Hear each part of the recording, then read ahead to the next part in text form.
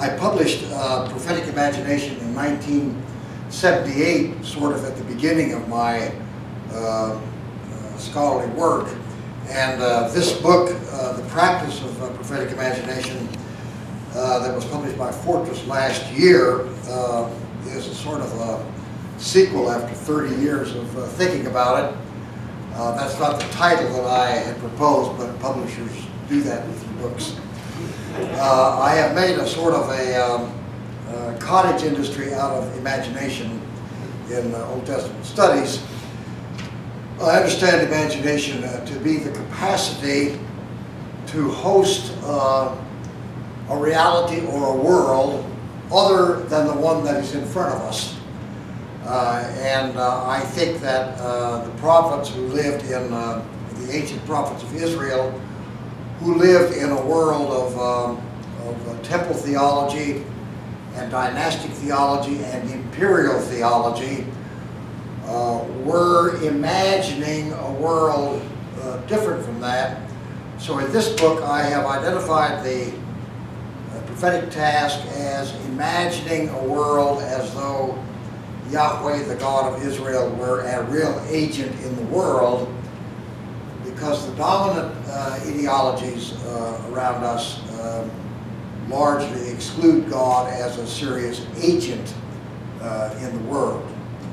I approached this topic because on the one hand I wanted to overcome the conservative idea in the church that prophets are essentially predictors of Jesus. I don't think that's what they had on their mind.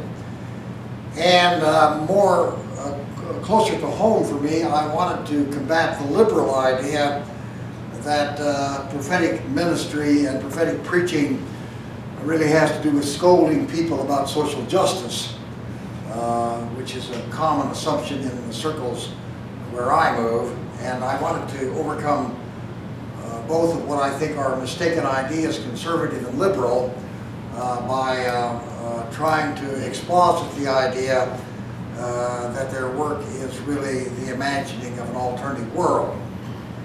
It seems to me enormously important that the prophets of Israel, until very late into the Persian period, they're all poets.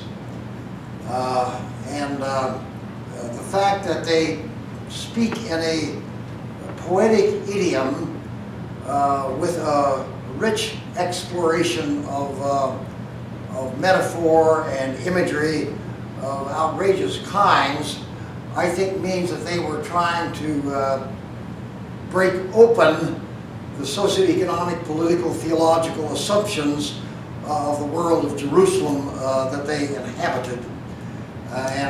So by analog, I mean to be suggesting that prophetic ministry in our time and place really is an act of imagination that intends to penetrate the dominant ideology of our society that I label as military consumerism. So that's kind of how I set it up. I have two preliminary chapters in this book. One is to say that the prophets assume the narrative of the first 5 books of the Bible, which is also an act of narrative imagination.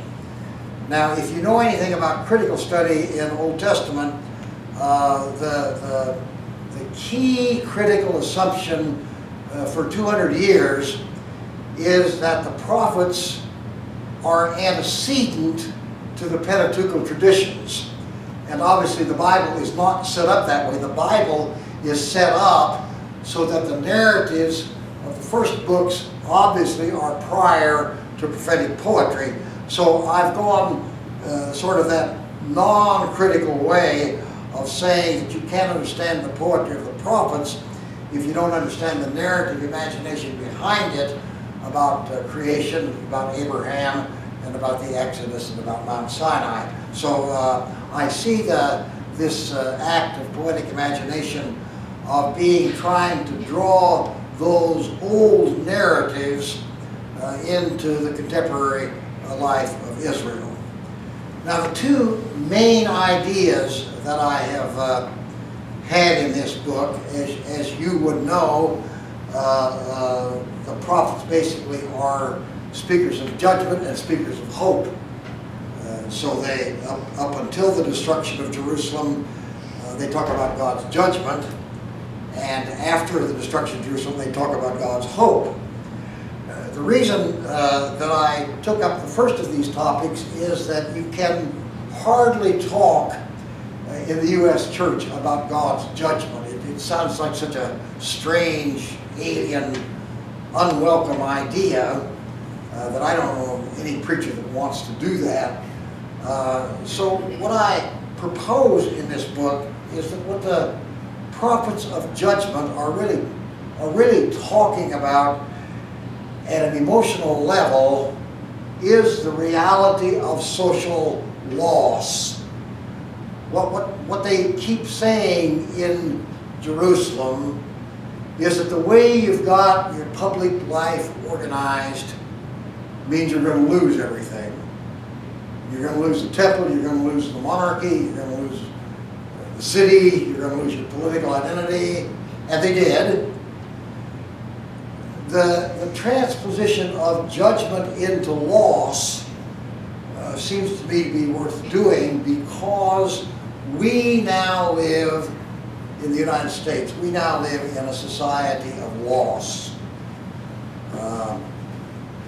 Almost everybody now knows that our children or grandchildren are not going to have it as good as we have it.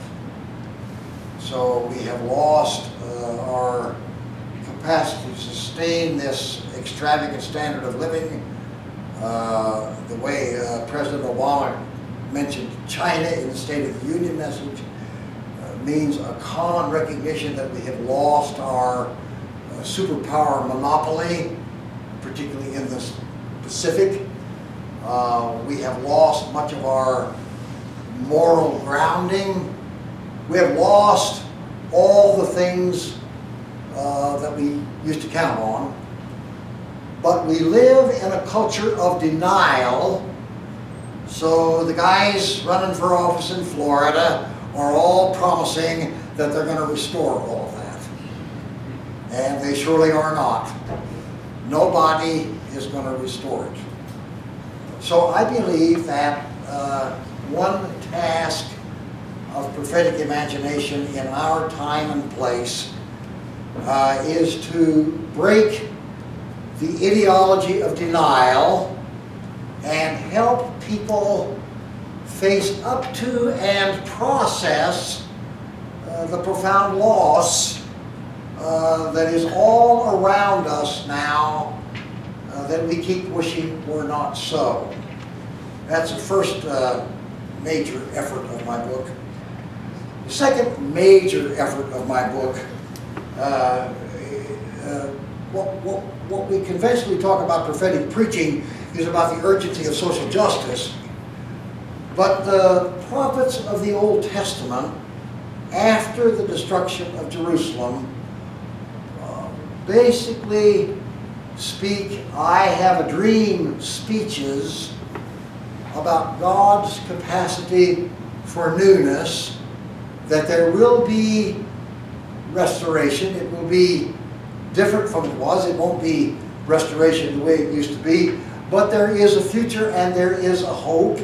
So they variously talk about a new Jerusalem, a new Torah, a new temple, a new land, a new king. And I think that in a society of despair,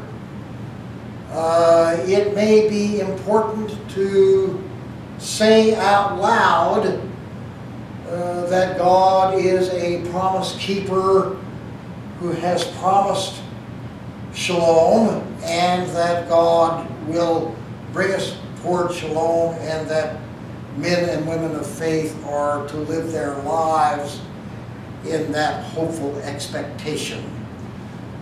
And therefore what I have tried to do is to transpose the prophetic categories of judgment and hope into what I think are contemporary urgencies of loss witness to God's newness. Now, I think there is reason to think that God's newness, God's new public societal newness will take the form that some of us do not welcome. It's going to be a multicultural newness. It's going to be a newness in which U.S. exceptionalism is weaker and weaker and cannot be so blatantly proclaimed.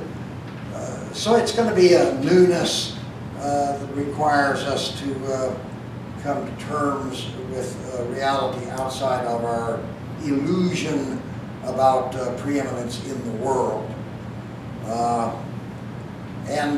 My thought about the vocation of prophetic imagination and prophetic preaching is that the dominant ideology of our culture is an incredibly destructive ideology that causes the waning of our common humanness.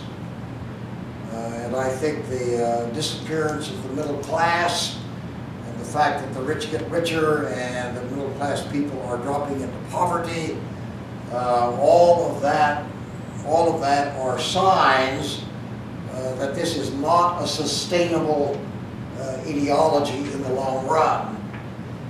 And therefore, the prophetic task is to invite people to think about and imagine and practice that there really is an alternative way to construe the world outside of the dominant assumptions and the dominant ideology of our culture.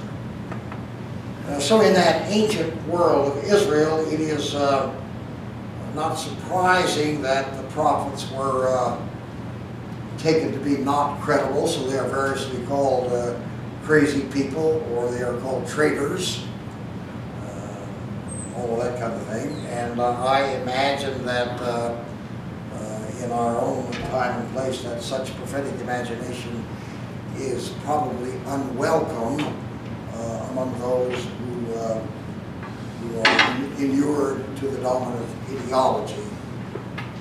I think, well, first of all, I think it has to be done, and second, I think that increasing numbers of people are beginning to have restless hunches that the dominant ideology of our culture no longer merits our innocent acceptance. I think prophetic imagination is never easy, but I suspect there is some opening of space that makes it possible, and that's what my book is aimed at. So that's my big effort. It's an attempt to make some connections between these ancient texts and the present practice of ministry and faith.